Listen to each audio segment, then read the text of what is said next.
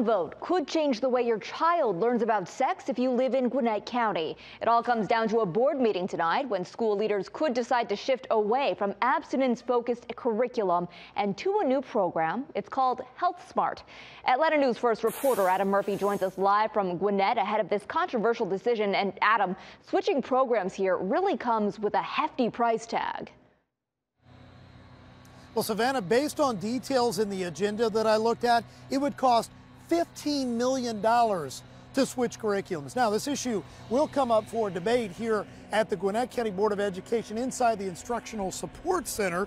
Now, Superintendent Richard Woods sent a letter to school board members this week urging them to hold off on the vote tonight to give the district more time to ensure compliance in the proposed curriculum with state law, standards, and board rule. Now, the school board is considering switching to a comprehensive sex education curriculum called Health Smart, overhauling its sex ed program for the first time in more than 20 years.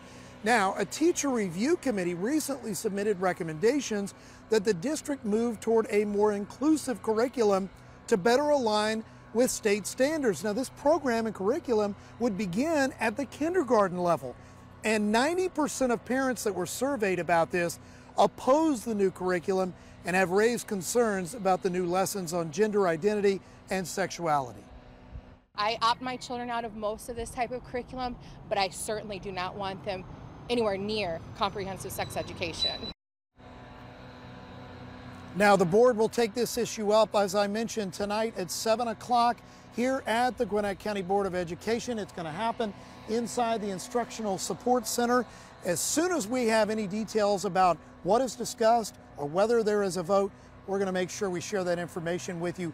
We will have a crew here covering this throughout the evening. We're live here at the Gwinnett County Board of Education. Adam Murphy, Atlanta News First. Adam, thank you.